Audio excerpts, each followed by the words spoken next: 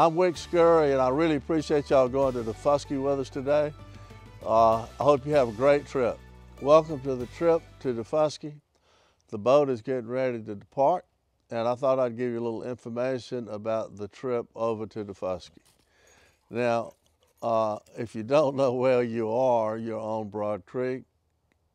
Broad Creek divides Hilton Head in half.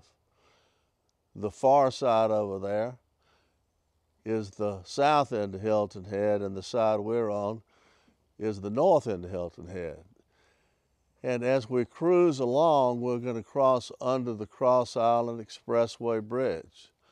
But directly across the river from you is Wexford. Wexford is one of the more high-end plantations on the island. It was built in the 80s. It's got a lock marina, very much like the Panama Canal. You pump up the lock, you drive your boat in, you just drive on into the freshwater slip in front of your $3 or $4 million house. You can't beat it. And as we move on down the creek, in the distance you see the bridge. That's the Cross Island Expressway Bridge. And before they built that bridge, it used to be 30 or 40 more minutes to get off the island with a hurricane coming or some kind of emergency. That's why they built it. A lot of people didn't want it because it's 60 feet high, and they just thought it was ugly. But the reality is people can get off of that island a lot quicker in emergencies, and that's why it's there. It was a toll bridge until lately, so you're lucky. You're lucky. There's not anymore. Also, this creek that we're on, Broad Creek, has been a harbor for Hilton Head forever. It started with the Indians, and then it went to the Spanish, then it went to the English. And even in World War I, Broad Creek was used as a harbor to bring in ships to the Marine base that was at Palmetto Dunes. And that was in 1919. So you've got Indian ruins along the creek, you've got plantations along the creek, and prior to that you had Spanish missions and so on. After you cross the Cross Island Expressway, if you look over to the right, that area over there is called Spanish Wells. And Spanish Wells was the first development started on Hilton Head almost exactly the time as Sea Pines. A guy named McIntosh out of Savannah saw this beautiful property, divided it up into lots, and sold it primarily to Savannah families. And they put little cabins, almost like little lake houses, 1,000-foot houses up on the hill. And then after they built the Cross Island Expressway, it made all that downtown. And when it made all that downtown, they tore down the little houses and built these mega mansions that you see along the way. One was for sale a few years ago for $16 million. This whole situation down here has been really built on the smuggling industry, going all the way back to Prohibition. A friend of mine who was a judge remembers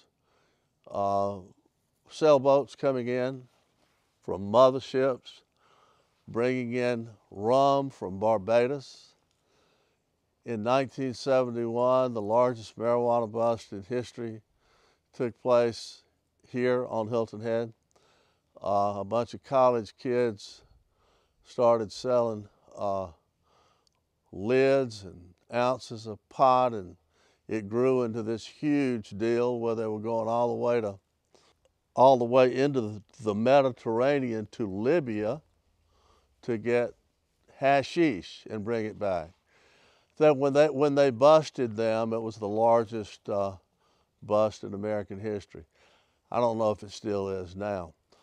But my whole point is, the reason for this is because all of this area is 80 to 90% water. Beaufort County is 80% water at high tide. So there are hundreds of places to hide. That's why the pirates were here. That's why the smugglers were here. And you can go back into a creek at high tide and your boat completely disappears at low tide. And so until helicopters and all that kind of stuff, you couldn't beat it. It was an ideal place. When you get out in the Sound, if you look hard right, the captain could probably show you, this is a completely round island called Barataria Island. And supposedly Blackbeard buried gold out there. And you can see it if you see the island clearly. Whether the gold has been found or not, I have no earthly idea. I know if I found it, I wouldn't tell anybody, so I don't know if anybody knows. One of the things that I wanted to make sure that you get is we're going to give you a map, and on the envelope that the map is going to be in will be a QR code. Open your camera, point it at the code, and you'll get the app. The app works with the map. So when you open the map up, it's got a bunch of pictures at the bottom and numbers all over the map. So when you get to number 1 on the map, you can go use that QR code. It will show you number 1 and it will tell you about number 1, so you're actually looking at it, okay? On the map, the way it works is when you drive in, you're at 14 or 15 on the map. The beach is number 1.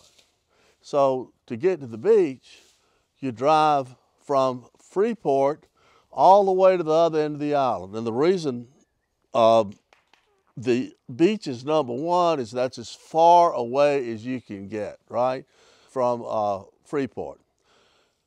So when you get to the beach, hit the QR code and you'll find out about it. Number 2 on the map is the lighthouse. Number 3 on the map is the Silver Dew Winery, and so on.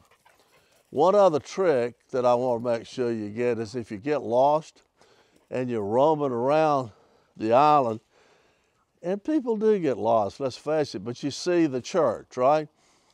Find a picture of the church on the map, and let's say it says it's 9. Okay? And find 9 on the map and you'll know exactly where you are in your golf cart. The whole trip, if you don't stop around the island in a golf cart, will take about 2 hours.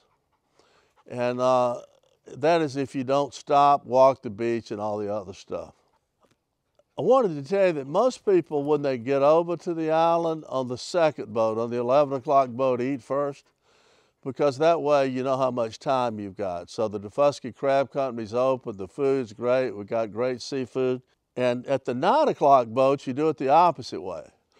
You go out in your golf cart, you go around and come back and have lunch before getting on the 3 o'clock boat to go back. Right now we're running 2 boats a day.